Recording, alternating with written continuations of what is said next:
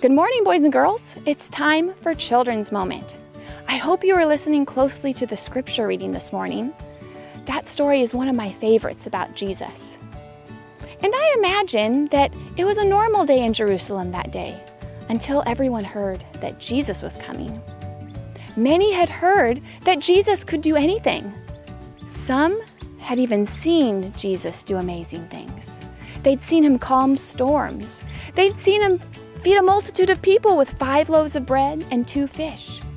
They'd seen him heal the sick and raise the dead. Crowds were gathering in the streets. Children were carrying balloons. Wait, they weren't carrying balloons? They didn't have balloons back then? Okay, well, oh, I know. They were throwing confetti.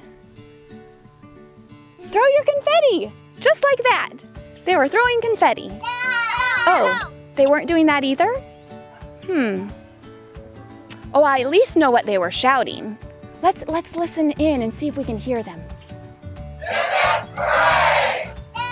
Oh, no? They weren't saying hip hip hooray? What were they saying? Hosanna, that's right. And they were taking off their cloaks and they were cutting tree branches from the trees and laying them in the road to celebrate and honor Jesus. Right. And that's what we are remembering today, that Jesus came into Jerusalem and we celebrate that.